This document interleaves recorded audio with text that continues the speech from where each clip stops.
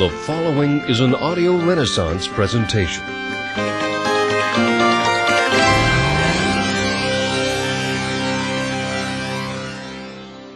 Welcome to the audio Renaissance presentation of Dr. Fritjof Capra's The Tao of Physics.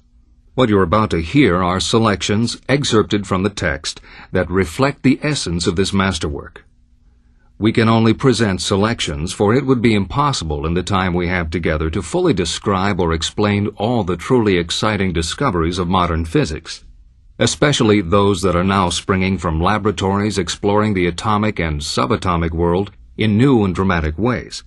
However, in the next while we want to share with you some of what Dr. Capra perceives as the great wonders of science and mysticism, explore the harmony that exists between them, and the harmony that exists in our universe. The genesis of the Tao of Physics was a singularly beautiful moment that Dr. Capra experienced one late summer afternoon many years ago. Sitting by the ocean, watching the waves rolling in and feeling the rhythm of his breathing, he suddenly became aware of the whole environment as being engaged in a gigantic cosmic dance. Being a physicist, he knew that the sand, rocks, water, and air around him were made of vibrating molecules and atoms. He knew that these consisted of particles which interacted with one another by creating and destroying other particles. He also knew that the Earth's atmosphere was continually bombarded by showers of cosmic rays, particles of high energy undergoing multiple collisions as they penetrated the air. All this was familiar to him from his research in high-energy physics. But until that moment, he had only experienced it through graphs, diagrams, and mathematical theories. But as Dr. Capra sat on that beach, his former experiences came to life. He saw cascades of energy coming down from outer space, in which particles were created and destroyed in rhythmic pulses.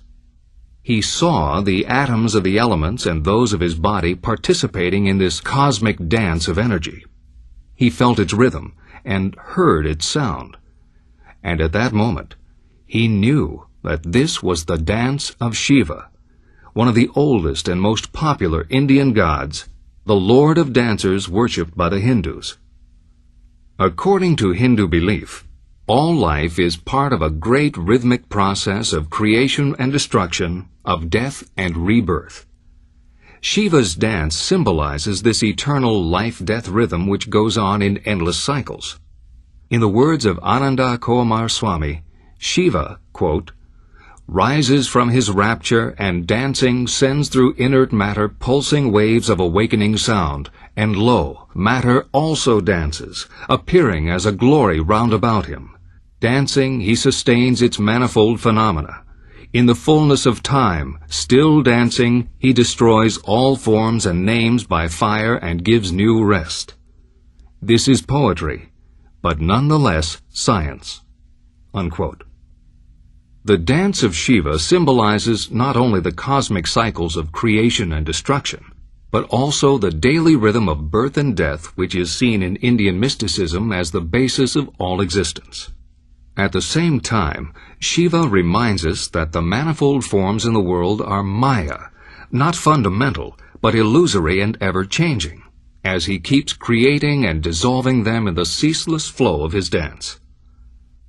Modern physics has shown that the rhythm of creation and destruction is not only manifest in the turn of the seasons and in the birth and death of all living creatures, but is also the very essence of inorganic matter. More than that, the dance of creation and destruction is the basis of the very existence of matter. Modern physics has revealed that every subatomic particle not only performs an energy dance, but also is an energy dance, a pulsating process of creation and destruction. For modern physicists, then, Shiva's dance is the dance of subatomic matter. As in Hindu mythology, it is a continual dance of creation and destruction involving the whole cosmos, the basis of all existence and of all natural phenomena.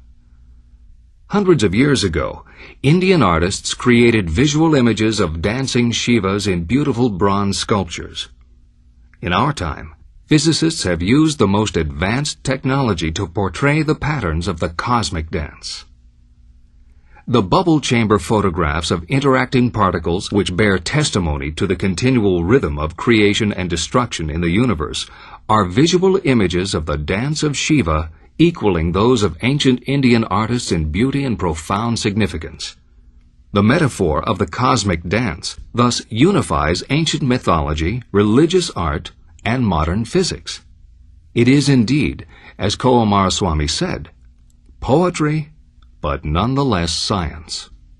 That experience on the beach, and many experiences that followed it in succeeding years, helped Dr. Capra to gradually realize that a consistent view of the world is beginning to emerge from modern physics, a view which is harmonious with ancient Eastern wisdom.